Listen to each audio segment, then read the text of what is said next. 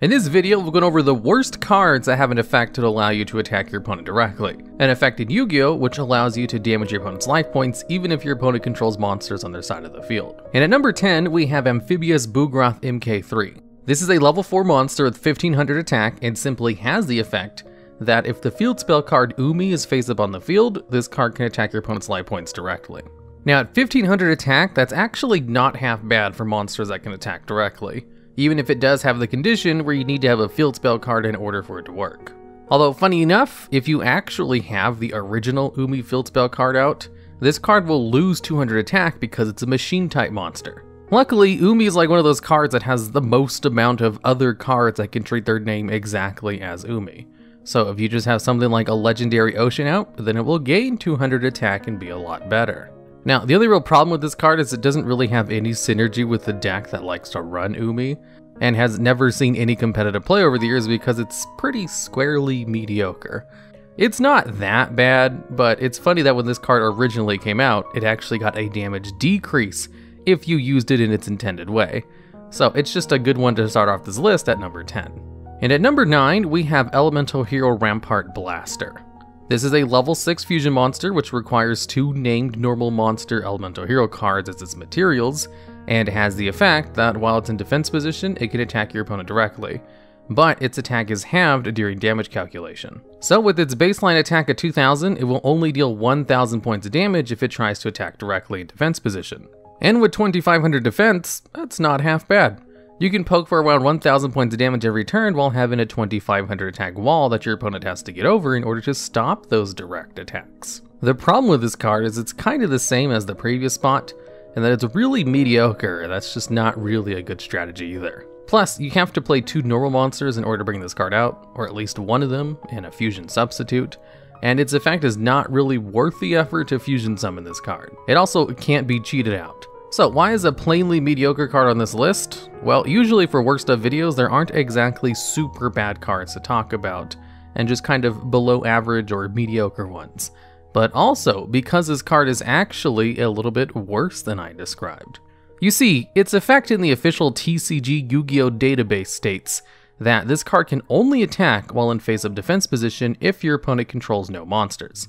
And then if it does attack, then its attack is halved during damage calculation. You see, in the OCG, there's an official ruling where this card can attack directly, but according to this card's second errata in the TCG, it actually has the effect where it can only attack directly if your opponent controls no monsters. And since this card is incredibly mediocre either way, I don't think it really matters. So it's just at number 9 because in the OCG, it's just mediocre, and in the TCG, it's kind of bad. But I'm not sure if we're even using the TCG rulings or if they just forgot to update it. So I'm just playing it safe by putting this card at the number 9 spot, rather than somewhere near the top just in case it is actually working like the OCG is supposed to. And at number 8, we have Overpowering Eye. This is a spell card which allows you to target one zombie monster you control with 2000 or less attack, and that monster can attack directly this turn. Now, this card is fine on surface level. You can just use it on a zombie monster with less than 2000 attack, and then retroactively give it a boost because it still keeps the effect to attack directly for this turn. So if you use it on something like Zombie Master and then equip it with Psychic Blade and give it 2000 extra attack, that's 3800 points of direct damage right there.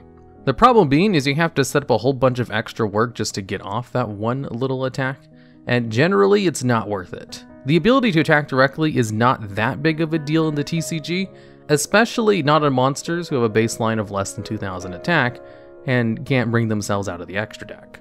And especially not on zombies who aren't really known for having high attack point value potential, like with machine type monsters and their specific support limiter removal. Zombie is a pretty safe type for a card like this to exist with, and it's perfectly mediocre enough where it's never seen competitive play, because having to use one card in your hand to give one monster a direct attack for one turn is honestly not worth the card in your hand. However, I remember a lot of the old Yu-Gi-Oh games, since this card is kinda mediocre, they would include it a lot in any deck that has zombie cards in it, so that you wouldn't have too hard of a time against that NPC. Although in Duel Links, with the starting life point value of 4000, being able to attack directly is a little bit more of a big deal over there. But even then, I don't think they would probably use Overpowering Eye if it was introduced. And at number 7, we have Alien Infiltrator. This is a card which can attack directly if there's no other cards in the same column as this card, and with a baseline attack of 800, that's not really a big deal. It also has another effect where once per turn you can move this card over to an adjacent monster zone that's unoccupied, so that maybe can get off its effect to attack directly. When this card first came out, players didn't really keep track of cards in columns and zones. That wasn't really a widespread thing people kept track of until link monsters are introduced. So this card was kind of useless in the early days when cards were just kind of laid out wherever, and no one really cared what monster zones your cards were in. I mean, if you use cards like Alien Infiltrator, then both players would have to start following the rules, but it wasn't good enough for that to really matter. It also has nothing to do with the alien archetypes besides having an alien in its name and the same aesthetics with its artwork, so it was never really played in alien decks who really like cards that can do something with A counters. They just really missed the mark with this card. It's not a good direct attacker, and it's not even good in its own archetype, and it had a column-based mechanic back when no one paid attention to them. Although at the very least, if you normal summon this card, you can probably attack directly with it at least once, with very little resistance. And at number 6, we have Battle Teleportation. This is a trap card which can only be activated if you control a single face-up psychic type monster, in which case that monster can attack your opponent directly this turn. But at the end of the battle phase, you have to give control of that monster to your opponent. Now, psychic type monsters are at least a little bit better at granting themselves extra attack through their effects and cards than zombie monsters are, but they're still not really a powerhouse when it comes to big numbers. So granting them the ability to attack directly isn't that big of a deal, especially since you have to set this card first and then wait a whole turn before you can even use it. Then it has a conditional effect where you can only control that one face-up card, and after it does attack, you have to give that monster to your opponent. So you just kind of go -3 in that whole exchange. You lose one card for using Battle Teleportation itself, you lose another card for giving your monster to your opponent, and then your opponent gains that monster, hence the -3. However, if you win that direct attack, that doesn't really matter. I'm not sure that was the intended use of the card, and that's why they kind of made it a little bit restrictive. It's still not good, kind of bad even, which is why it's an excellent card for this list. And at number 5, we have Infernity Archer. This is a level 6 monster with 2000 attack, which has the effect that if you have no cards in your hand, this card can attack your opponent directly. This card doesn't have any way to bring itself out from the hand easier, so you'd have to expend resources in order to get this card on the field. And it doesn't really mesh with its archetype very well, other than just having the same restrictions as a lot of the Infernity cards. Infernity specialize in gaining insane advantage when you have no cards in your hand, due to cards like Infernity Archer or Infernity Launcher, and locking down your opponent with cards like Infernity Barrier or Infernity Break. Infernities are a very good control deck that's able to generate a lot of advantage, and those kinds of decks don't need low attack level 6 monsters whose only effect is to attack directly. So outside of the Infernity archetype, Infernity Archer is also not very useful because you have to have no cards in your hand in order to gain its good effect. And it's still not really worth bringing out a card that requires a tribute summon and has mediocre attack for a level 6 monster. Basically, anything less than 2400 attack on a 1 tribute monster is kinda bad. So it's kind of like Alien Infiltrator. It's bad in its own archetype and not really useful outside of it. But it's even less useful than Alien Infiltrator. And at number 4, we have Mucus Yolk. This is a level 3 monster who can attack your opponent's life points directly, and each time it inflicts battle damage to your opponent, you get to increase the attack of this card by 1000 during your next standby phase. And it gains this attack increase permanently. So as long as you're able to keep making attacks with Mucus Yolk, it will keep gaining 1000 attack every turn. So what's bad about this card? Well, it has 0 attack, which means this card literally cannot activate its own effect under its own power. Sure, it can attack directly even with 0 attack, but since it can't deal any battle damage, you can't use its effect to increase its attack during your next standby phase. You would have to use some other card to give this card some attack points so that it could attack directly, which could probably most easily be solved if it fit into some kind of field spell card, but the card itself kind of has an awkward type and attribute combination, being Dark Aqua. You could still just give this an equip spell card or just some other kind of attack increaser, like Banner of Courage, and it would start gaining its attack, but funny enough, there are actually 2 other cards in the game with the exact same effect, and just better. There's Drill Barnacle and Raging Flame Sprite. Both of them have the effect that allow them to attack directly, and both have the effect that when they inflict battle damage to your opponent by a direct attack, they gain 1000 attack points permanently. And they both actually have more than 0 attack. Granted, they also both have very low attack, but it's still better than having 0. And the other problem with Mucus Yolk is the fact that it doesn't actually gain the attack boost until your next standby phase. So it stays a super low attack vulnerable monster for a lot longer than its other two counterparts, who gain their attack boost immediately after doing damage. And its two better counterparts aren't even that good of cards either, but they at least don't need support in order to start using their effect. And at number 3, we have Plasma Ball. This is a level 3 Thunder monster who has the effect where it can attack your opponent directly. But when this card inflicts battle damage to your opponent by a direct attack, it destroys itself. Now, I'm not really sure what the point of this card is. Usually I can kind of see some benefit to cards, even if they're kind of mediocre or bad, but this one just seems to have a very unnecessary restriction on its pretty mediocre effect. It only has 900 attack, which isn't good for a direct attacker. Pretty much all the Watt monsters have more attack and gain effects after attacking directly. Like Watt Cobra can go +1 if it attacks directly, and even has 100 more attack, and also has the ability to attack directly. Also, the fact that it's a Thunder Light type doesn't seem to be that big of a deal either, because again, the Watt monsters also share the same type and attribute, and are just better.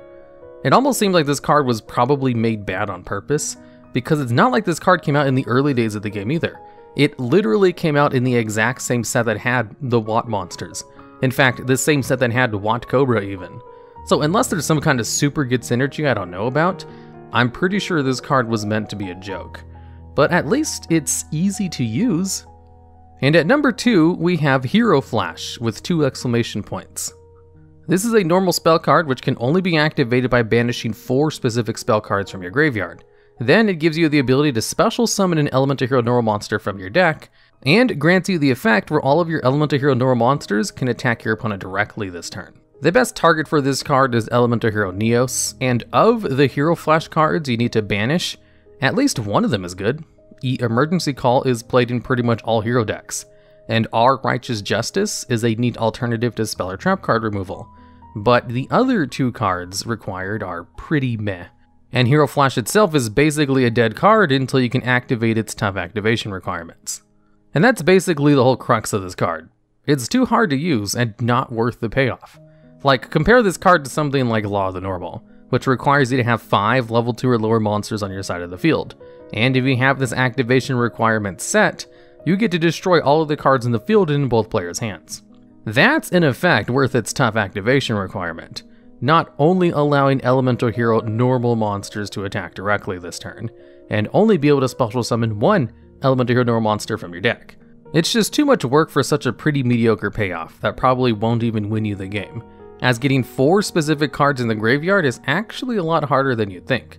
The number 1 spot on this list kind of falls in the same category as this one. It's just not really worth the amount of effort that's put into actually using it. And at number 1, we have Checkmate. Probably one of the most disappointing uses of such an iconic chess move, as what this card does is it allows you to tribute 1 Archfiend monster on your side of the field. Then, during this turn, a single Terror King Archfiend monster you control can attack your opponent's life points directly. Terror King Archfiend is a level 4 monster with 2000 attack, which cannot be normal summoned unless you have an Archfiend monster already on your side of the field, and also has a maintenance cost where you have to pay 800 life points to each of your standby phases to keep this card on the field. And why does this card have a maintenance cost? Well, because of its excellent effect, of course, where if this card is targeted by the effect of a card controlled by your opponent, you can roll a 6-sided dice. And if the result is 2 or 5, you can then negate the opponent's effect and destroy that card. So you have a 1/3 chance of targeted effects to be cancelled out on this card, and also it negates the effects of monsters it destroys by battle. That is to say, this is definitely the boss monster of the original Archfiend archetype, and it's also a huge contributing factor to why Archfiends were kind of a joke on inception. Modern Archfiend decks don't play any of the original Archfiend cards because they're all kind of bad. And Checkmate is supposed to be the signature card that allows this one card to attack directly at the cost of tributing another one of your Archfiend monsters. Checkmate is just a worse version of Overpowering Eye, because Overpowering Eye could be used on zombie monsters with 2000 attack, and didn't require a specific named zombie, nor a tribute cost in order to activate the card. Generally, if a card requires a specific named monster, it needs to be really good to kind of justify a spot in the deck. kind of like the entire Eldritch archetype. So Checkmate is already restrictive enough by only being usable on one monster, who actually himself has conditions for how it can even be brought out from your hand.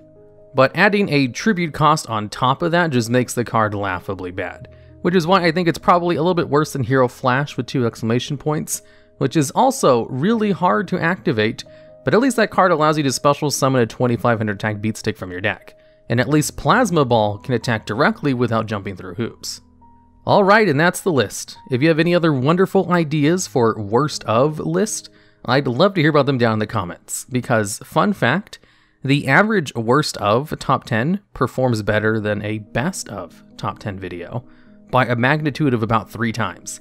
Yet 99% of suggestions are about best of top 10s. So it seems people really love to watch these kinds of videos, even if they don't like to make suggestions for them. Also, subscribe so I can hit 200K.